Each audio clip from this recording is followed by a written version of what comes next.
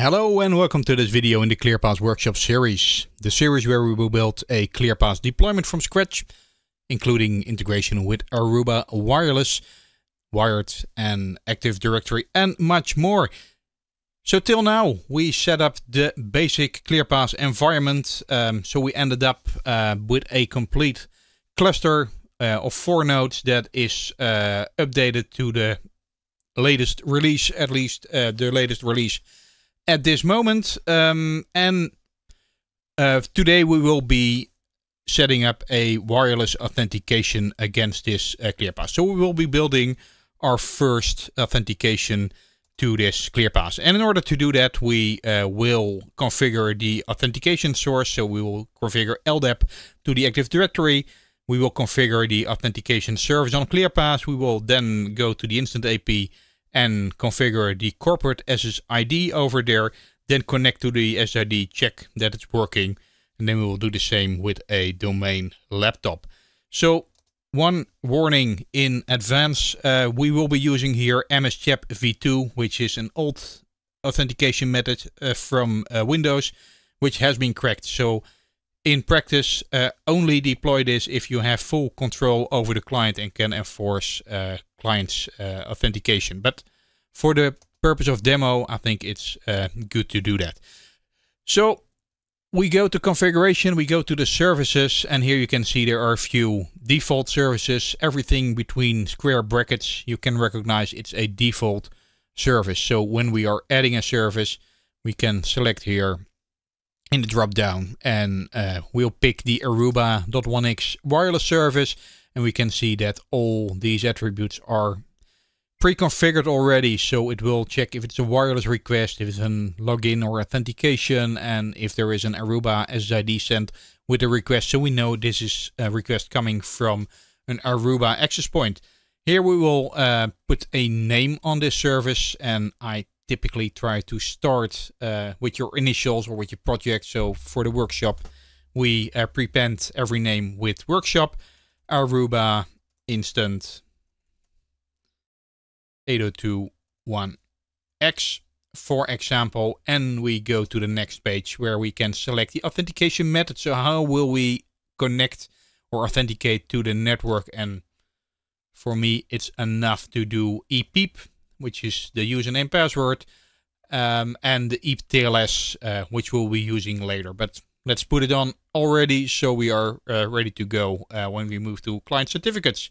Then we need to add the authentication sources. And as you can see, we have not yet configured our LDAP server, which is an Active Directory service. So we can here add a new authentication source and provide a name here. So it's for the Aruba lab.log Active Directory. So we call this the workshop AD service, which is just a label.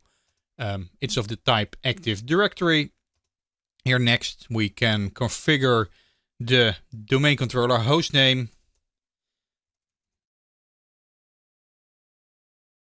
And we can configure a bindDN, which is the username that is used to connect to the domain service. And I typically advise to create a service account here, which cannot be locked and will not expire its password. Because if the password expires, you will be in troubles because ClearPass can no longer fetch user information from the Active Directory.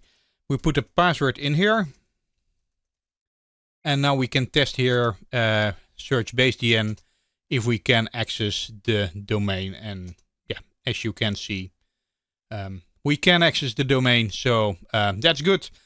So let's save this one, and we select to edit here. So we go to the next roles. We'll be covering that later on, so we skip it for now. And for now, we just do a simple allow access policy, which basically means users that are authenticated will get access to the network. So a very simple, simple policy. So now let's go to our Instant AP. Should be reachable on here.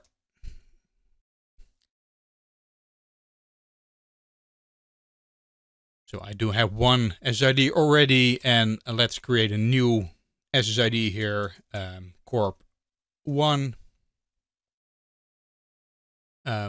We'll take it by the default VLAN for now.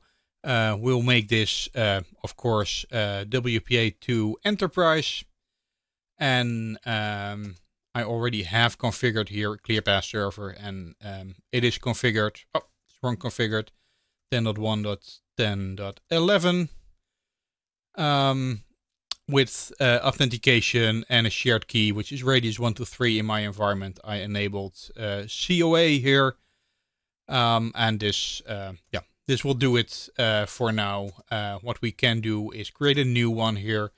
CPPM1 subscriber 10.1.10.12. And the shared key radius 123.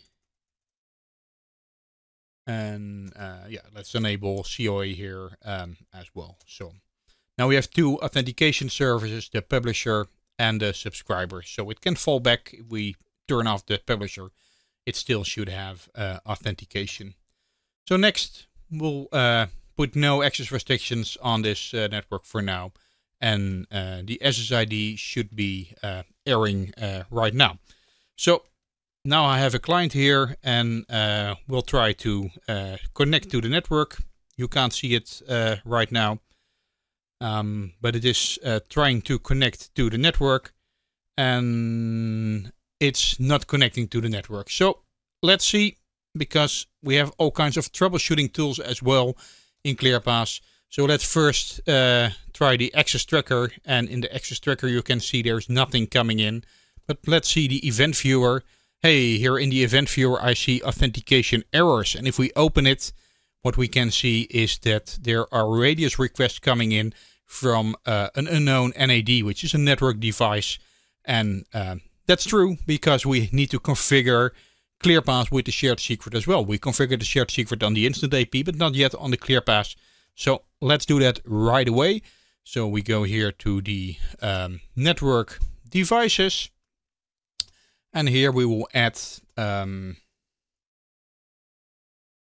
Instant AP 10.1.10.2, which is the proxy IP, and the radius shared secret. And it's an it's an Aruba, and we have a COA enabled. So let's try again.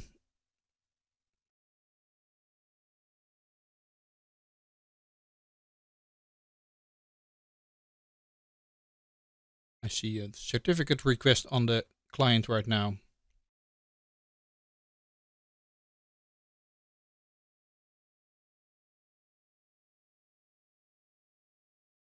Let's check on all servers.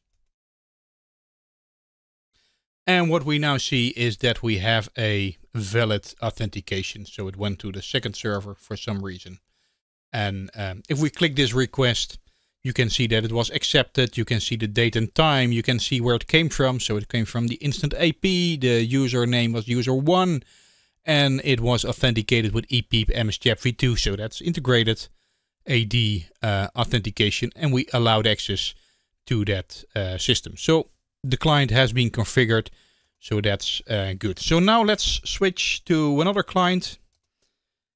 So here's another client. This is a Windows 10 client, and we can try to connect here to the corporate SSID. So let's see what happens.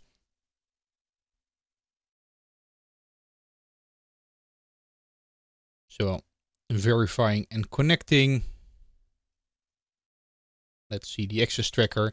And what we can see here now is that this client is trying to authenticate, but it is rejected. And we can go here into the alerts tab, and what this says is that the client here, fatal alert by client unknown CA. And this has to do because we didn't put a correct certificate authority radius certificate on the ClearPass server, and the client, the Windows 10 client, doesn't trust the ClearPass server.